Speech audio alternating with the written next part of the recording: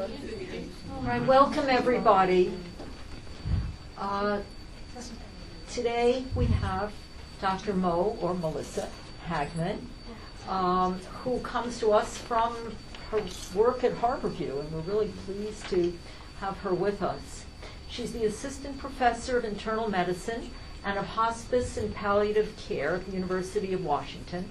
She splits her time between inpatient general medicine ward attending, inpatient palliative care consultation, and resident education. She is the Internal Medicine Residency Associate Program Director for Curriculum. She received her Doctorate of Medicine at the University of Washington. She was named one of the best doctors in America for 2009-2010. She was mentioned in Seattle Magazine Top Docs 3 times. She's a fellow of the American College of Physicians. She received the University of Washington Dr. Paul Beeson Award and was awarded by House Staff for Excellence in Teaching 2006. She received the University of Washington Service Excellence Award in 2005. Her current research interests are in resident education, procedural skills, and in palliative care. Dr. Hagman, thank you so much for speaking to us on palliative care. Thank you, Sharon. I appreciate the kind introduction. The information I got to come speak to you guys said, could you write a couple sentences about yourself? It had none of that in there. It said something like, I harass residents. Sharon changed it to education. And it had nothing about the awards that they've since rescinded from me because they realized they made improper decisions in the first place. I feel like probably palliative care and psychiatry should be speaking to each other more often. I feel like we should almost have a support group. At the University of Washington, when I come on the floor, I do 90% general internal medicine, 10% palliative care. If I go on to certain floors in the hospital, so if I come off of the medicine unit, maybe wander to the oncology unit, there's often a gasp that goes up, and the nurses will just sort of track me. And they'll be like, which room are you going into? And I'm like, I'm just seeing a medicine patient, off-service medicine patient up here on the floor, and they all sigh with relief. So the death doctor isn't going in to see their patient there. And they're some of our biggest advocates at the University of Washington, are the oncology nurses. And so the fact that even they gasp when I come on the floor leaves me with a sense, I feel like my dentist. I told my dentist he did a really great job when he did this oral surgery for me recently, and he said, well, it's really good to know. Do you know that there have been studies that dentists die sooner than other doctors because nobody wants to go see their dentist.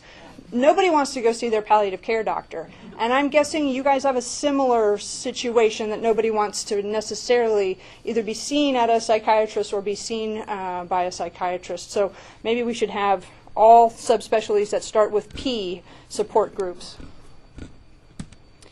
I have no financial relationships to disclose. I usually show my car, which is a 91 Nissan Sentra that's been totaled, and you can pay $18 to get your totaled car retitled and continue to drive it, just so you know. At least it was $18 2 years ago when it was last totaled. Not through my own fault. My driving record is sound. Occasionally drunk drivers hit me at 2 o'clock in the morning when I'm going back from the university. All right, we're going to talk this afternoon about what is palliative care, just to make sure we're all on the same page in terms of a definition. What patients and families can potentially expect from a palliative care consult. We'll talk a little bit about holding on to hope, because another one of the things that people think sometimes about palliative care is that we come and we suck all the hope out of a room. And then ways that we can potentially work together to reduce patient and family anxiety both before a loved one dies and afterwards. So at the risk of not knowing what this group usually does and not knowing if you're interactive or not, I'm going to try this, and then if it fails miserably, we will not do it again. But would somebody like to stick their neck out and say if somebody asked them what is palliative care, could we try a definition, knowing that it's very hard to define and any definition you give is probably adequate? Yes? Comfort care, pain relief. Thank you. Yeah. Okay. Okay, provide comfort. Is anybody thinking kill them all? No? Okay, good, thank you. Death panels? No? Yes? May not be aimed at curing the patient. May not. Thank you for saying may not. Sometimes cure accidentally happens, despite our best efforts. No, that's not true. But yes, cure does sometimes happen, but that may not be our focus. Good. I think those are all reasonable things. Thank you again for not saying that we're death panel doctors or everybody dies. When I put up definitions of palliative care, I feel almost a little bit hokey. When I'm trying to explain to patients and families what we do, I also feel a little bit hokey. I often will say, if you just had sore throat, you wouldn't be seeing us. So in general, palliative care folks take care of folks who have some sort of serious illness.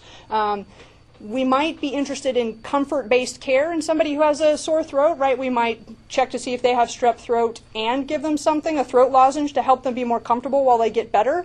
But nobody's going to call a palliative care consultant to do that. That would just be sort of overkill. So folks need to have some sort of advanced and generally incurable illness, whether that's one that's going to take their life in 10 years or one that might take their life in 10 days. And then I think in general palliative care, like you guys were saying, tries to help patients, and we lump the families. And when I say families today, I mean anybody that the patient identifies as family. So that could be the neighbor across the street, that could be the beloved dog, that could be somebody who lives in Bermuda that they've only met twice. Whoever they define, I'm just going to call them family. Okay? So we help patients and families together live the best life possible in the setting of incurable advanced illness. So not necessarily comfort care per se, which I think if you say comfort care to an ICU nurse or a critical care physician is something where we stop the ventilator and somebody dies shortly thereafter, but something just whatever is the best life for you, dear patient, dear family, let's try to achieve that. And let's use whatever tools we have in our arsenal to help that happen. Palliative care also, like you said, you said pain management.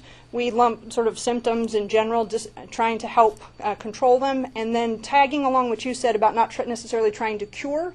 We may try to treat the symptom without necessarily being able to treat the underlying cause of the symptom. And then we like to say that we're a team approach sort of group. The best reminder I had of that recently was I was doing a consult at the university on a Saturday, and a family had, there were 3 sisters who had flown in from out of town, and the parents had flown from out of town, and there was like an Uber aunt there, and I arrived as just me. And they said, "Where's the team?" She said, "We were told we were going to see the palliative care team." I'm like, "Well, it's Saturday at 4 p.m. Here I am." And they chuckled, thank goodness, because there was no team on Saturday. So maybe we value teams only Monday through Friday. I'm not entirely sure. All right, and anybody who thinks about palliative care, I think this is sort of shifting, but when I walk up onto the oncology floor, the nurses are thinking that this is me. I'm this black line between the patients who are getting some sort of cure-based therapy, and when I walk in their room, death follows shortly thereafter. The model that we're moving towards, and I think even in the short time that I've been doing palliative care, I've seen a move to, is one where you can be getting cure-based therapy and seeing a palliative care doctor who's helping with symptom management or quality of life issues. You could throw a psychiatrist in there who's helping with other issues. You could throw in the dentist who needs some morale boosting as well. So everybody's sort of working together, and that as somebody's illness becomes less curable, the palliative care team might have more to do with the care, but we could be part of the care early on and still be of help. So the best study, in my mind, that has ever been done in palliative care, and not necessarily by best in terms of rigor, but best in terms of the outcome, was better than any palliative care doctor could have ever hoped for, and I'm nervous that they're going to try to repeat this and we're not going to get the same answer, and then we're going to be hosed. So here we go. The folks in Boston took 151 ambulatory folks, so they were walking into the clinic, they were ECOG status at least 2, they were spending at least more than 50% of their day out of bed. They had recently been diagnosed with metastatic non-small cell lung cancer, which in general carries a life expectancy of about 9 months. So these were people who were relatively well at the time of diagnosis, but likely had a reasonably short life expectancy. And what they said is, we're going to randomize you either to continuing to see the oncologist group, and the oncologist can do whatever they want, including refer to palliative care if that's what they want. And about 14% of the folks in that arm ended up being referred to palliative care as part of normal routine oncologic care. versus we're going to let you still see your same old oncologist. They can do whatever they want, but in addition, you must suffer through the torture of a once-a-month meeting with a palliative care team member. On average, the folks who were randomized to the palliative care with oncology care simultaneously received anywhere between 0 to 8 visits, and the median was 4. So maybe only 4 visits on average with a palliative care provider, whether that was the physician, the nurse practitioner, the PA, the chaplain, a social worker, didn't matter, somebody on the team saw them. So then they looked at 2 outcomes. The one that they were hoping going into the study would show a difference was quality of life. So at 12 weeks, quality of life for the folks who had been randomized to palliative care with cure-based oncology care was better. So the folks who saw a palliative care team member had higher quality of life based on the functional assessment of cancer therapy lung scale. They also had fewer depressive symptoms, which seemed also something that they were hoping they were going to find based on the hospital anxiety and depression scale. And folks also received less aggressive end-of-life care. And by aggressive end-of-life care, did they die in an intensive care unit, or they referred to hospice less than 3 days before they died? Those were the sorts of things that counted as aggressive care. But the surprise to the oncologists and to the palliative care doctors, I think, is that the folks who were randomized to the palliative care with oncology care arm lived, and I'm going to exaggerate just a bit, almost 3 months longer than the folks who were just seen by the oncologists. So this was like, oh my goodness, we don't kill them quicker data. And this is what I use now if I'm looking at a neurosurgeon, if I'm looking at a general medicine person, if I'm looking at a family medicine person. I'm now using it for you guys as psychiatrists, at least in Boston area metastatic non-small cell lung cancer patients. We don't kill them quicker, and they might be happier and live longer. 3 months, you might say, not a big deal. 3 months, a great big deal if all you were going to live was 9 months to begin with. So it's a third again as long as you're going to live. A relatively good deal. Quality and length. I use, not in that detail, but I use that same discussion with family members who are saying, oh my goodness, you can't go in and see my loved one. They will. That's it. They're just going to give up and they're going to die. I'm like, listen, maybe they'll live as third as long. I don't know, but this could be grand. And looking at the intervention, I said that in these Boston patients with lung cancer, they met with a palliative care team member on average about 4 times before they died. This is what happened at the initial palliative care visit in that study. This was sort of a second publication that came out of it. The meeting took about an hour. They talked mostly about symptom management. They also talked about patient and family coping. And what the patient and family's understanding of their illness was. So not rocket science, and something that I think most of us could do. But they were not encumbered by trying to figure out whether the chemotherapy for the metastatic non-small cell lung cancer was working, or whether the MRI for the brain was due next. They had an hour to sit and talk about how are you doing and how are you feeling and what's important to you. All right, so I'm going to extrapolate a little bit from my experience with my psychiatry inpatient consult colleagues at the university.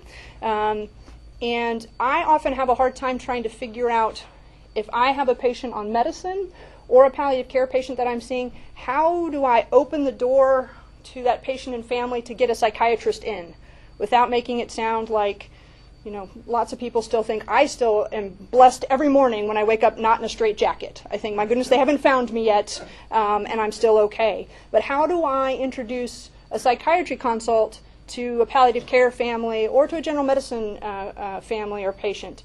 And so I think you guys might be in a similar situation. How, if you were seeing somebody, how do you think you might introduce us as well? And so what can a patient or family expect if they were to see a palliative care doctor? And I think this is in general, if they were to see these folks who are in the Boston study, or if they were to see us over at the university, or if they were to see the folks here at Harborview, or wherever you might be practicing, I think we're relatively similar. Symptom management, as you mentioned, when I asked sort of about the definition of palliative care, some sort of goals of care discussion. Are we on track? Are you getting what you need from the medical surgical community? And patient and family support. So, again, it worked before. You were interactive before. If you're going to introduce, you're going to tell the patient you're seeing, geez, I think a palliative care consult might be helpful to you, how might you do that? And again, there's 1,200 ways to do this. None of them are particularly wrong unless you say, I heard they're having death panels. I'd like you on it. Yes, Sharon. You might be realistic and not try to soft pedal the fact that the patient is very ill. Because as soon as you offer too much hope or aren't genuine, patients, families, anyone will pick that up and you shut the door rather than open it. So to say in a genuine way, I hear you've been quite ill, and issues at this time of life, emphasizing life, not that it's going to end, but that at this time of life, and people know what's happening. I mean, I think people have a sense of what's happening. It might be helpful for you to talk to someone who will help you get the most out of your life and deal with your troubles now. Sharon, you're hired. You're hired. I'm going to the Boise VA. There's a vacancy at the university. Please come work with us. So again, just in case the folks who remotely couldn't hear Sharon because she's a little away from the microphone, she mentioned not soft pedaling around things, emphasizing life, not death, and saying perhaps it would be reasonable for you to speak to somebody who specializes in this. Yes? Well, I had a somewhat different take at the same content, but the kind of a procedure thing. Depends on who's asking. If I, as a psychiatrist, were to introduce this, as opposed to, say, an internist taking care of it, I think it'd be very important that the primary care team had introduced the topic that this is a serious, maybe end-of-life sort of issue. They probably don't want to hear from somebody else, oh, by the way, I think for all the right reasons said very nicely, it's time to be talking about end-of-life care if the patient doesn't even know they have a terminal illness or something like that. So that would be kind of, I think, a very fortunate intervention. Yes. In palliative care, we call that jumping on the grenade. And it's not necessarily something we like to do. The grenade, you just pulled the pin. Right, exactly, right, exactly. The unfortunateness of somehow they haven't heard, whether it's been mentioned or not, they haven't heard, the family or patient haven't heard the severity of their illness, and we assume that they have, and then the grenade explodes and we're on top of it. So, agreed. It's nice if they know ahead of time. We'll talk a little bit about the way that we get around that in palliative care. It's a little tricky because we come in introducing ourselves as palliative care doctors is by simply asking the patient or family what their understanding of their situation is. If the first thing that the patient or family says to us is, I'm dying, doc, then we can kind of cut to the chase and sort of say this is something they're willing to talk about. If they say, the chemotherapy and the radiation or the left ventricular assist device that I'm getting on Tuesday is going to save my life and I'm going to live, 40 more years, then maybe we need to work on their understanding of their illness before we start talking about their quality of life. Good. So I had something much simpler and less elegant than what Sharon recommended.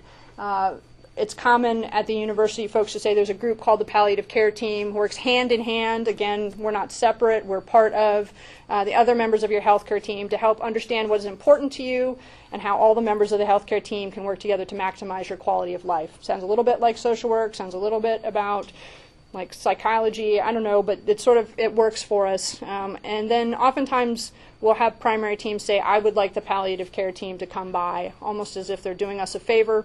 Would that be okay? So we get a lot of confusion about, is palliative care hospice, and what's the difference? So I like to use the analogy of facial tissue. Palliative care is like a box of generic facial tissue. And hospice is like Kleenex brand. You get a certain set of things with hospice, and palliative care is a little bit more generic. Okay? So just very briefly, because I'm sure most of you are familiar with hospice, the kickers with hospice that make it more sort of Kleenex brand is the federal government, since usually they're paying for it, or insurers, because they usually follow what the federal government has set as a lead, needs somebody who's a physician to say, if this person's primary illness runs its natural course, I would anticipate that they would not be alive in 6 months. You can get palliative care without having that be the case. However, hospice, that needs to be the general thing. It's often a barrier to patients and families being willing to go on to hospice because somehow they think if somebody thinks I only have 6 months, somehow they think we're better than we are at guessing in the first place. The folks down in Oregon published a study in the last 6 months where they simply, every time they saw a palliative care consult patient, they made a firm guess on how long that person had to live, and they were like correct. And these were broad categories, 3 days, weeks, 3 to 6 months, 6 months to a year, and they were only right about 58% of the time. So we're really bad guessers, which is also comforting to patients. I'll say, you know what, in general, we're bad guessers, so let's try the hospice thing, and when you live 12 months, 18 months, 4 years, that's fine. Hospice doesn't usually kick people off unless they're completely cured or something miraculous happens, and then what a great deal. You can get off of hospice. And that's good. So if you are on hospice, if you're getting Kleenex brand physicians, we emphasize folks get to keep their physicians. They can keep their psychiatrist as one of their subspecialists, and they usually inherit a hospice medical director, which they probably will never meet. A nurse who comes at least once a week and is available 24/7 by phone, which is, I think, in my patient population, the best deal with hospice. A certified nursing assistant, a CNA, who comes twice a week to help with things like painting toenails, changing bed sheets, taking baths, talking about car races, whatever sort of needs to be done. A social worker, a chaplain, and an army of volunteers. I usually tell my patients, if you can dream up something you'd like somebody else to do, ask them. They might have a volunteer who does it. The unique benefits of hospice, again, that don't necessarily come with palliative care, 24-hour on-call nurse availability, like I talked about, spiritual support, which is hard to get, and other things, and it almost makes me laugh that the federal government has mandated spiritual care be part of Medicare paid for hospice. I'm like, separation of church and state, we're firm in some places, and then we mandate it in other places, whatever. Okay. Easy access to equipment and medications. I love the fact machine for narcotic prescriptions for hospice patients. It's delightful. They don't have to come see me to get it. I can call them in over the phone. I've almost forgotten how to write a real prescription for a narcotic because most of my patients are on hospice now when I'm writing for narcotics, and it's grand. Medications will be delivered to them, which is of great relief to many of them. It's fantastic. They get comprehensive emotional and grief support from social workers, the spiritual care person on the team, volunteers. There's special programs in most hospices for kids, which are grand, especially for somebody like me who, when I started doing palliative medicine, I'm like, oh, you have a child. And then all the blood would drain out of my face and I'd almost faint. I'd be like, this shouldn't happen to people who have children, and that's not a very professional response for me to have, but that was about the extent of what I thought people should be doing with children when they were dying. I had no clue, but there are people to help with that. And then the other thing that brings great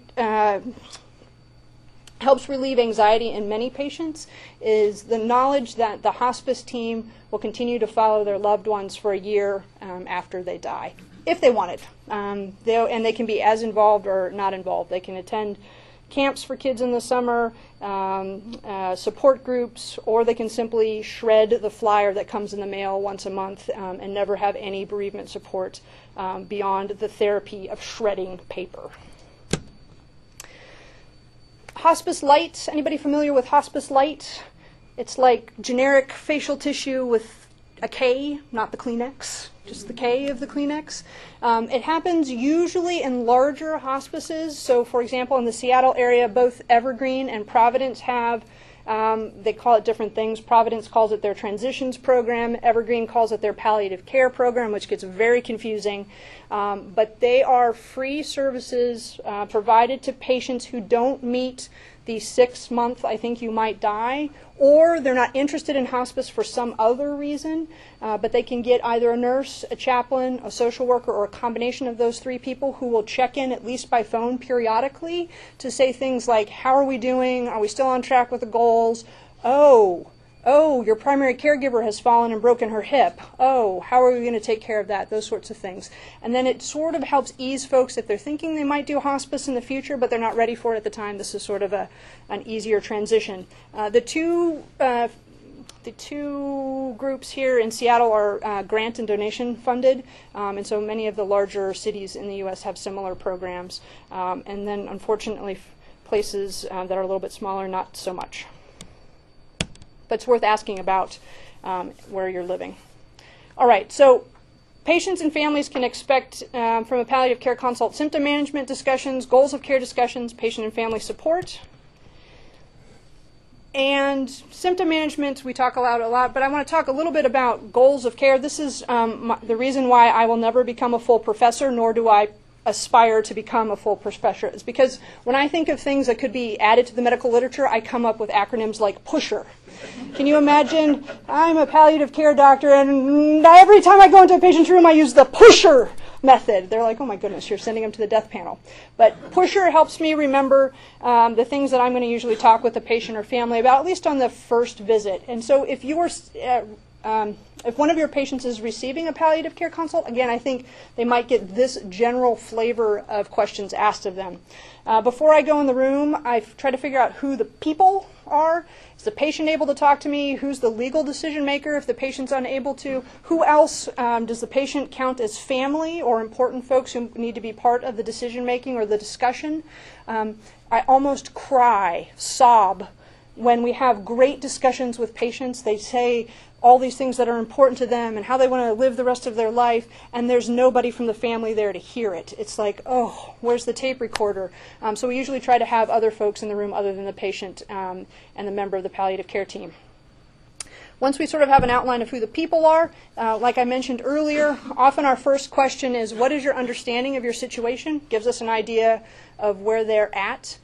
We refrain from what happens more when I have my medicine hat on, or I might say, and the CAT scan showed this, and your echo showed this, and your blood pressure this morning was this, and I'd like to tell you more and more and more about you. A lot of just listening to what their understanding is, and not necessarily, unless there are gross misconceptions, correcting them at this point in the discussion. I then ask, wow, given the situation you're in, what gives you strength? That's where we hear about God, the dog, the people next door, the Tibetan singing bowl. I kid you not. I think there was a woman at the University of Washington when I was a 3-year-old attending who believed she was saved by her Tibetan singing bowl, and I have no other plausible explanation, so I'm going with it too. Tibetan singing bowl saved. Who knows? I thought it was annoying, but there we go. The rest of the people on the floor, thank goodness, thought it was great because the rest of the patients could hear it as well. All right, fourth question is usually, given your situation, what are you hoping for? What are you concerned about? And I often get a blank stare from patients about what are they hoping for. They look at me like, you numbskull. I am hoping for whatever this horrible thing is to go away. And I'm like, yes, yes. I say that is plan A. Plan A is this all just goes away. What about if plan B happens? What are you hoping for plan B? And then usually they can kind of come up with something. But I want to talk for a moment about hope in case you run into the things that I do where people think we suck the hope out of the room. So Randy Curtis here at Harborview and his colleagues, most of them again here at Harborview, asked the question of how do they sort of coexist with the reality of their prognosis and the hopes that they might have. As you would suspect, because Randy is a pulmonologist, the patients in the study had COPD, chronic obstructive pulmonary lung disease, or advanced lung malignancy, and they interviewed both the patients and the families. And they came up with 4 general patterns of hope and how people could live and exist with their poor prognosis and some sort of form of hope. So there were the folks who went back and forth. Oh, it's all horrible. I'm doomed. There's nothing to be hopeful for. Oh, this will be fine. I'll be okay. I'm hopeful. They made it through. It's okay. But you'll meet some of those people, and we just sort of need to realize that that's the kind of people they are. Okay? Then there are the scales folks. Give me a little bit of bad news. Okay, that's all I can take because I've got to keep it okay with my hope. So a little bit of bad news. And these folks who are the scales folks, their scales fall apart if somebody walks in and drops the grenade on one of their scales. So sometimes they're better getting information, little bits, so they can sort of, not incorrect information, but maybe being careful with the size of the grenade that we launch on them. And then there are the yin and yang folks who I'm going to over-exaggerate just a bit, but they know that things are bad, but they're still very cheery. So you can have, these are the folks that I'm called to see where the primary team will tell me, this person has no idea they're dying. They're just too hopeful. And I'll go in and I'll say, what's your understanding? And they'll say, I'm dying. And I'll come out of the room and I'll say, well, no, they just told me they're dying. They're okay. They're like, but they're talking about their son's graduation that's 2 years from now. They're not going to live that long. I'm like, they know they're dying. They're just talking about the graduation. So folks who can live with perhaps some understanding and a little bit of unrealistic expectations, but that's how they put their hope and their prognosis understanding together. And then the folks who are able to redirect their hope. Okay, I'm not going to live to be 164.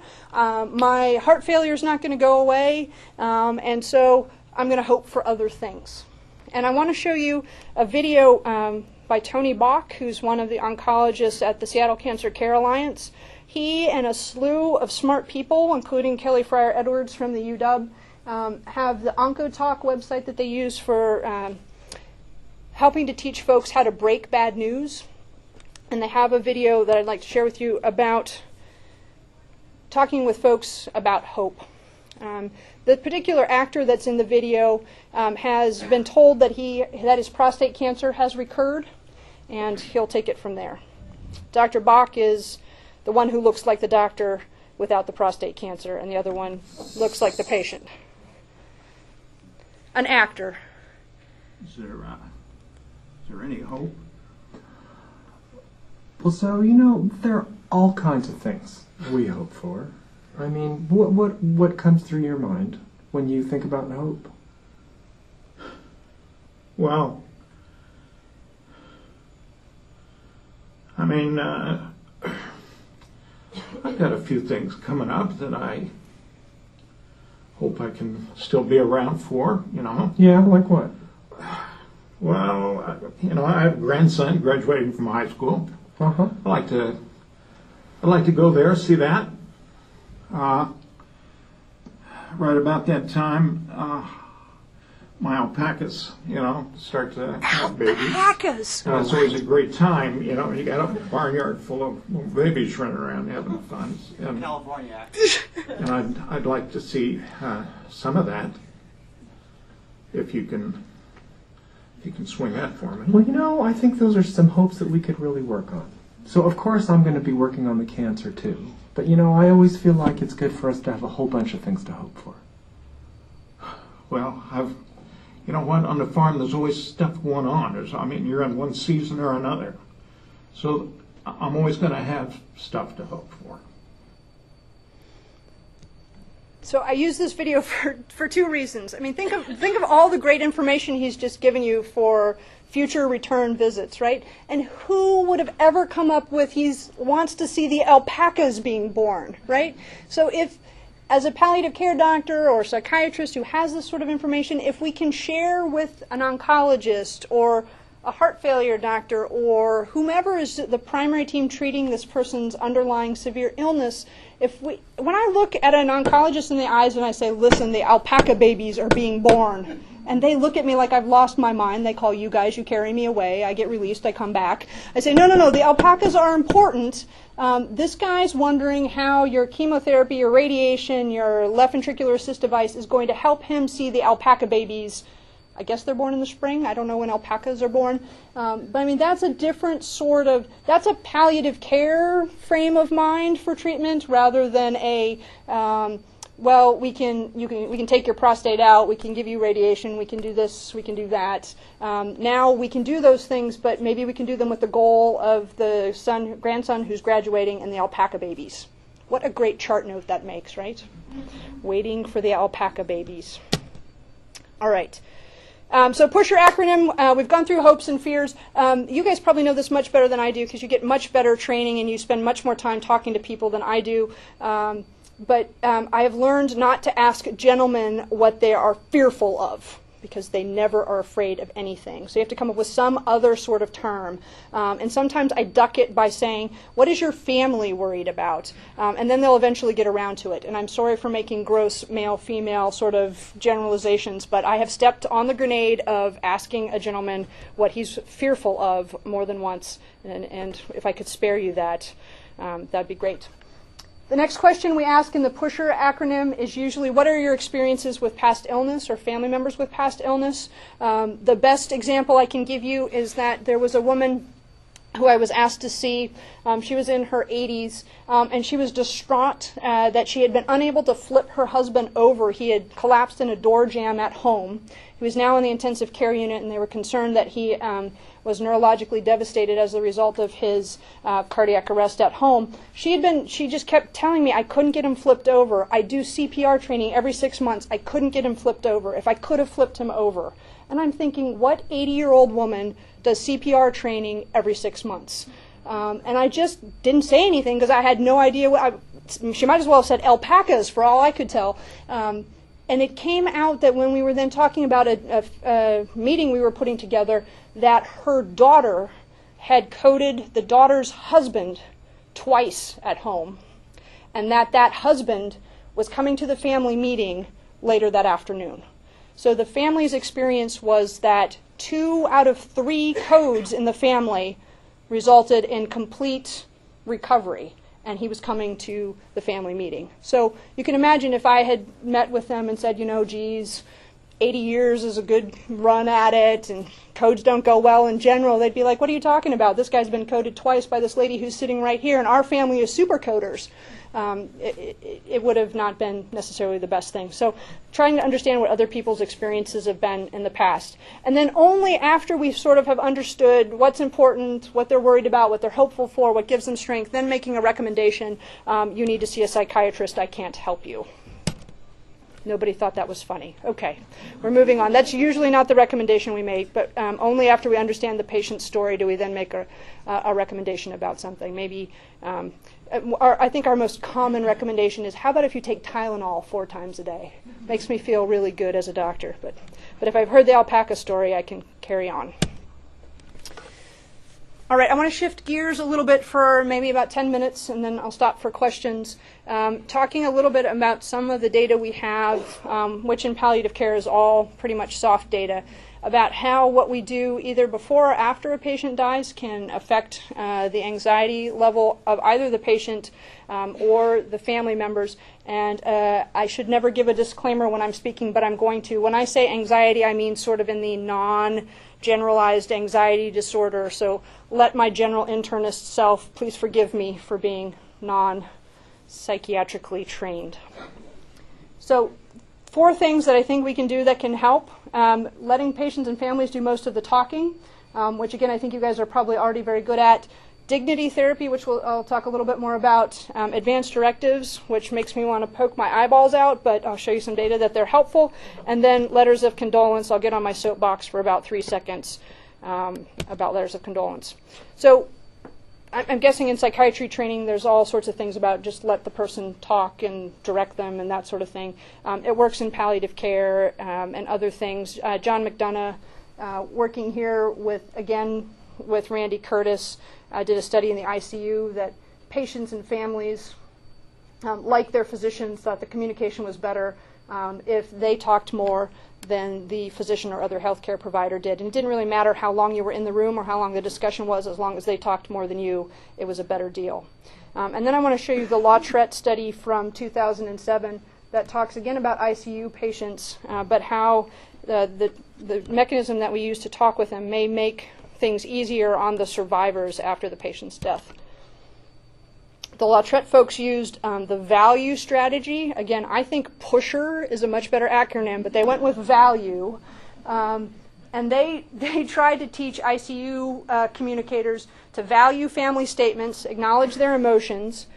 By the way, let me tie the emotions and the Kleenex boxes together real quick, and I'll do 2 soapboxes. I think if I stand, I'll throw the gentleman with the camera off, so I won't. But Kleenexes. So here's the palliative care mantra on Kleenexes, right? You're having a discussion, somebody breaks down crying. What do they teach you guys in psychiatry to do with a crying person? Because maybe we're weird in palliative care. Kleenex. Give them Kleenex. Give them Kleenex. Don't touch them? Don't touch them. Don't touch them. Is that the general? Validate that it's normal to cry. Fair enough. In the palliative care, when I'm in with residents or students, it's like a Chinese fire drill has happened most of the time when somebody starts crying. There is like a clamor to be the first person to find the Kleenex box. And I swear if there's none within reach, they will go out, they will manufacture them and bring them back. And then the whole spirit of the moment is sort of lost. So I am a believer in the back of the sleeve. I'm from Idaho. And if the Kleenex box, in my opinion, is not reachable by the patient, then don't bust up the moment, in my opinion. Let them just cry. It's okay. Validate that it's normal. Maybe pause for a moment. Why do we not want to touch them? For psychiatrists. Well, hey, first of all, I feel like I'm going to get in trouble here. I am not a psychiatrist. Oh, Yeah, I'm an MHP. The training that I've had is you don't touch it because you don't want to break the moment.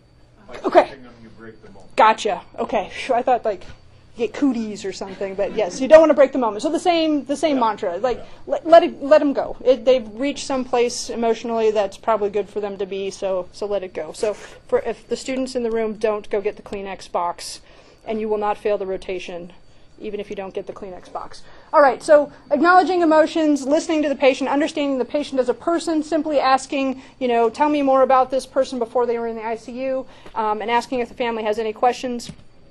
In this Lautret study, 126 patients. They're mostly studying the family members, not the patients. They called a family member 90 days after the patient had died. The intervention was that after 3 family meetings, so that's already a lot of more family meetings than most folks get in the ICU, they randomized folks to either continuing this usual scheme of communication or then future family meetings being based on this value-based communication style. Plus they got a bereavement brochure, which I'm sure is what did the trick. They probably should have given the bereavement brochure to both sides, because now we can't tell if it was the value communication or the brochure. And you laugh, I'm going to show you a video study where videos made all the difference. I'm not sure for the better. Anyway, the folks who had the value strategy type family meetings later on, as defined by the physicians and the healthcare team, those patients received fewer non-beneficial interventions, which it shouldn't be the goal necessarily of the care, but the folks, the survivors, had fewer symptoms of PTSD based on the impact of event scale and less anxiety and depression symptoms based on the hospital anxiety and depression scale than the folks who had the other kinds of family meetings. So little things we can do to make perhaps a difference. And I'm guessing you guys end up seeing some of the survivors, maybe with complicated grief or other issues, maybe? Yes? Okay.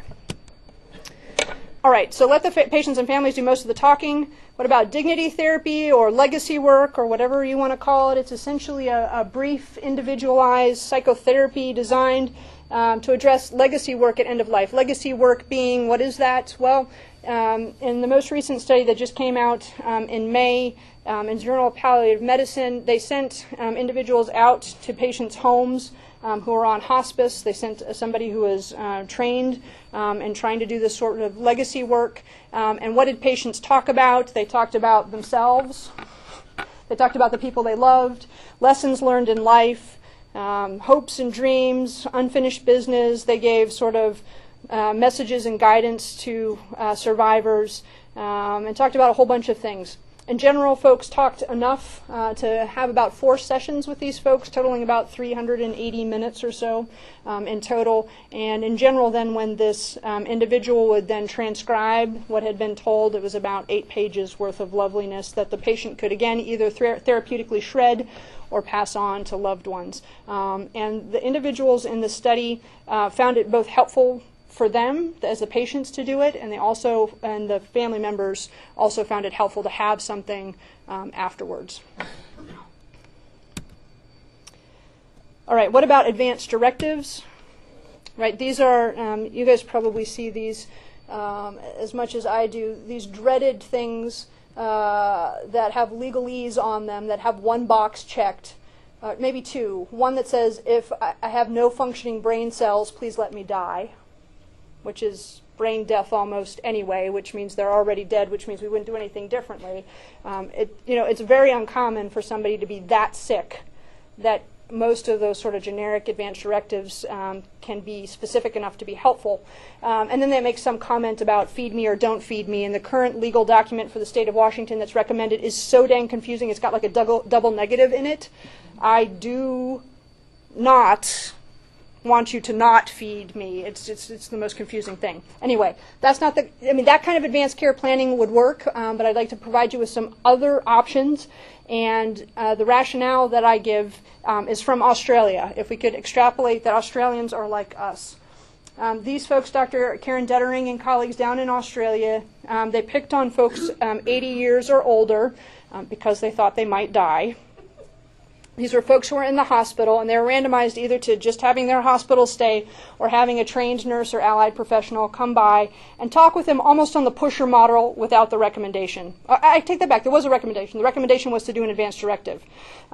So they talked about understanding of illness, options, values, beliefs, wishes, these sorts of things.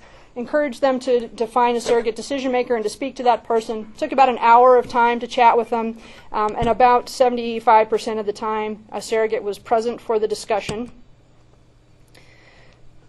During the discussions, 86% of the folks who received the intervention expressed wishes for their care and or designated a surrogate decision maker.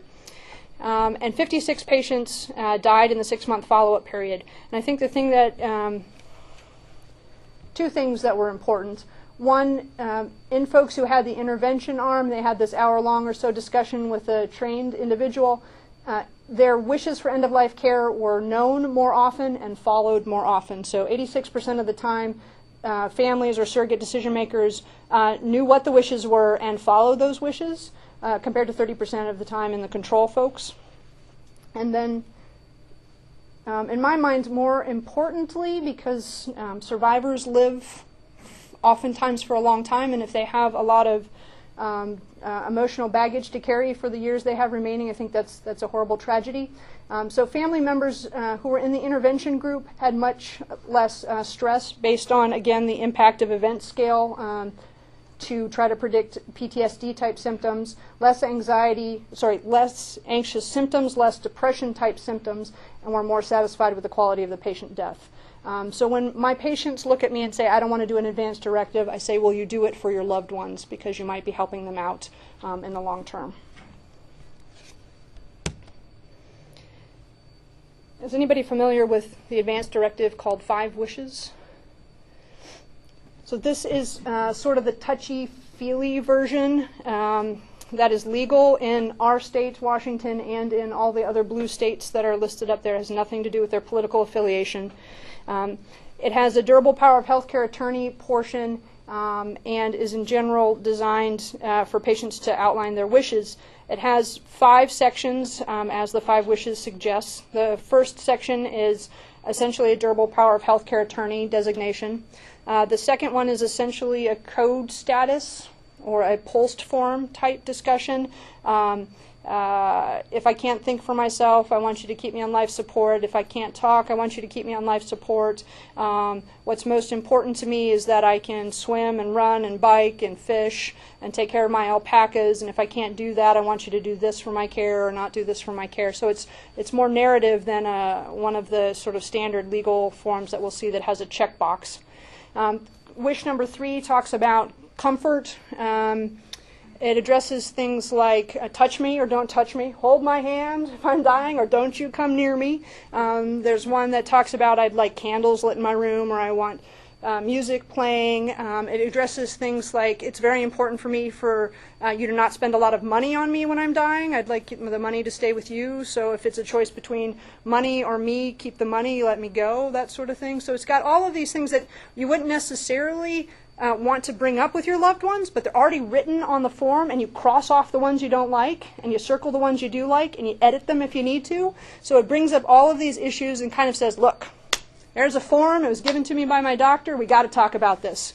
Finances, don't spend money on me, or you better break the bank, there better not be a cent left, these sorts of things. It talks about nursing homes and that sort of thing. I was incorrect. Part 4 talks about how I want people to treat me. That's where the hand holding is. It's in 4. And it talks about other things like I want people to come visit me and other sorts of things. And then what I want my loved ones to know are things like please play this at my funeral, or it's been really important for me to know Billy, who lives in Nebraska, will you make sure and let him know that when I've died that I've gone, and that sort of thing. And the most common song that I've seen on these forms for their funeral? Born to Run. Not Born to Run, but that would be great. Amazing Grace. You would hope so, but no. Stairway to Heaven. I'm like, oh, yes. And I don't even know what age group that is. What is that? Goodness gracious. All right. Post forms. Anybody who doesn't know what a post form is? We all know what these are? No? These are the step. They're sort of slightly more touchy-feely than the legal checkbox. Keep me on life support if I'm nearly dead sort of thing. This is a legal order in the state of Washington and many other states that says, if I'm dead, please try to bring me back to life, or not. If I'm not dead but I'm struggling, I want to go to the hospital, or I don't. Feed me if I can't eat myself, or don't. And then it has antibiotics on it too, lest the paramedics come running with a big syringe of penicillin. You can designate there what you'd like. All right. I have a couple minutes. Maybe you guys can help me understand this, okay? So language is important. The words we use are important. And I worry most nights as I fall asleep that I have not been clear with patients, and somehow I have mind-tricked them into some decision. So as a palliative care doctor, I have some beliefs that lead me to have chosen this profession, right? I don't think that people should be kept alive at all costs if that's not what they want. But I find myself spending a good chunk of my time trying to correct myself back to the middle because I worry about the language I might be using, forcing people to choose what I want them to choose. So help me figure this out. Dr. Volandes is a cinematographer. He has a master's or a PhD in cinema, and he's a physician. And he has videos that he's put together that have 3 different types of general care described. Life-prolonging care, where he very matter-of-factly has a lovely woman who stands in a white coat and describes life-prolonging care, including a very dignified, gray-haired physician in a white coat watching 2 people in blue scrubs coding a plastic person. The physician-like person comes in, goes, and then walks out a little bit. It's the calmest code you've ever seen. But there's no blood squirting anywhere, nothing dramatic. It's all sort of very matter-of-fact.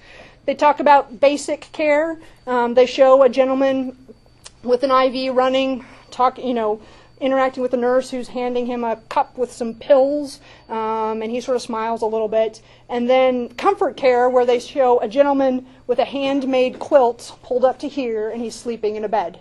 And they talk, the language to me seems very, very benign. Anyway.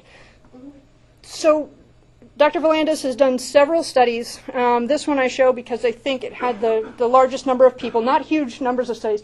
So 50 people who have malignant glioma, they listen to an individual essentially telling them a script about the 3 types of care they can choose. This is essentially a code discussion sort of thing. And then half of that group, after hearing the verbal thing, then hears exactly the same thing with this woman on the video. And you can see the folks who had the verbal discussion only, they say 26% of them said, I'd like life-prolonging care in the setting of my malignant glioma. Half of them said, I'd like basic care. And about 20% said, I'd like comfort care. The folks who went to see the video, look at this. 91% of them want comfort care.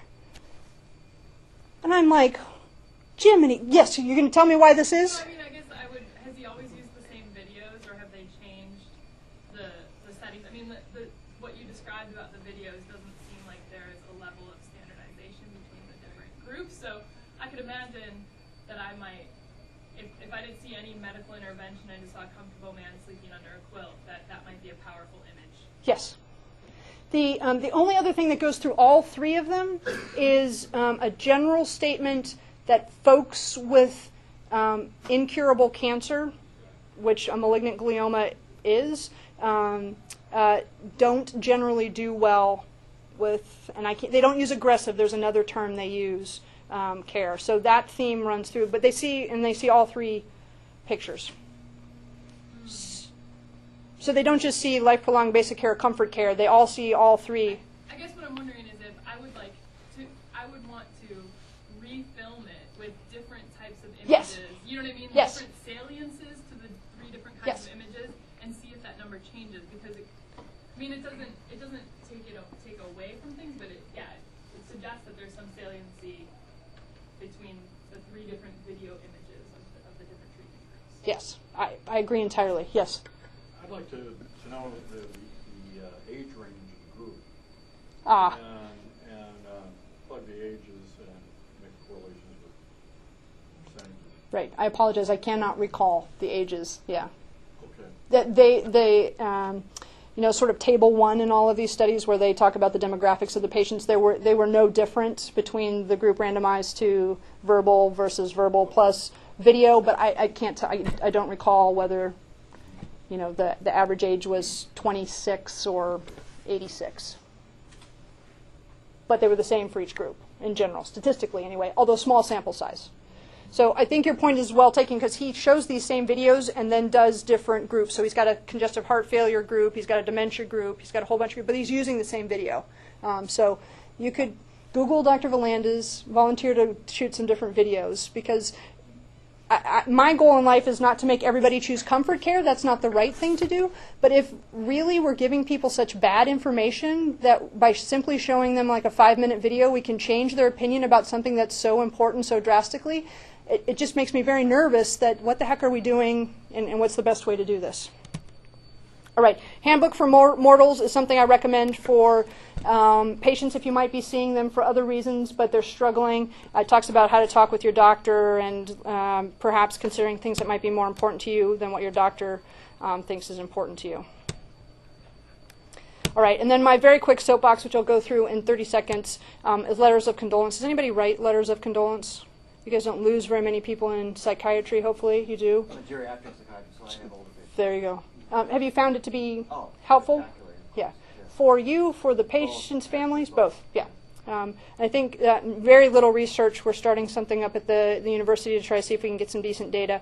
But if you're interested in writing one and don't know what to say, if you were to go to PubMed and put in New England Journal of Medicine and letter of condolence, there's an article from 2001 that has almost an embarrassingly cookbook way of doing it, just to sort of get you started until you have a way of doing it yourself.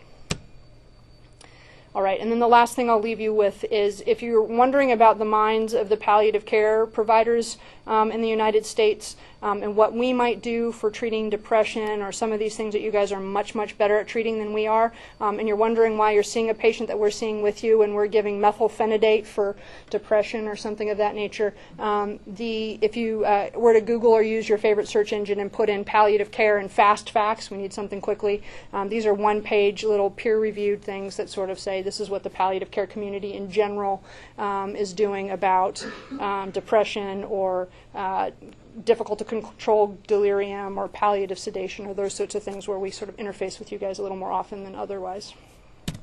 Alrighty, and I did not leave any time for questions, but hopefully we got some of them as we were going through. I'm happy to stay and take questions if people have time. Otherwise, thank you very much for inviting me and for listening. Thank you, Sharon.